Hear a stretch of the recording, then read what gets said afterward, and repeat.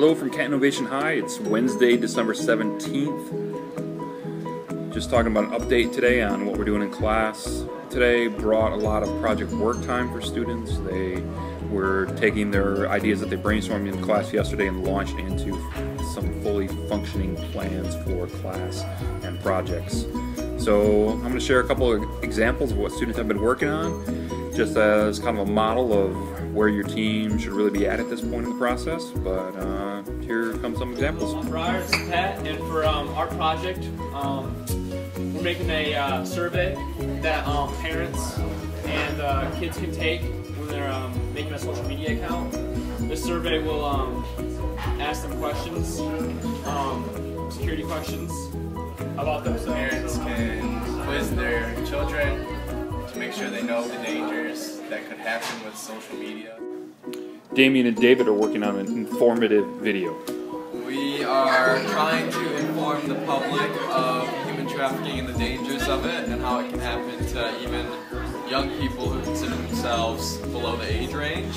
And so we are personally doing that with an infographic video, but everyone's doing their own project and we all have our own little audiences. It will hopefully go viral, and it will show how online dating could lead to human trafficking and the dangers of it. Next. Colin and Zayden are working on a game that combines clue and murder mystery format.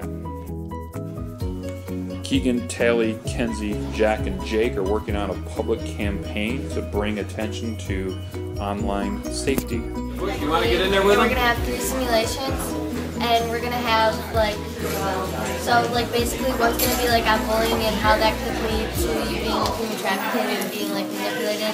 Another one would be how you're manipulated for a job, and the other one would be like if someone lost their dog and they would help you find them and stuff.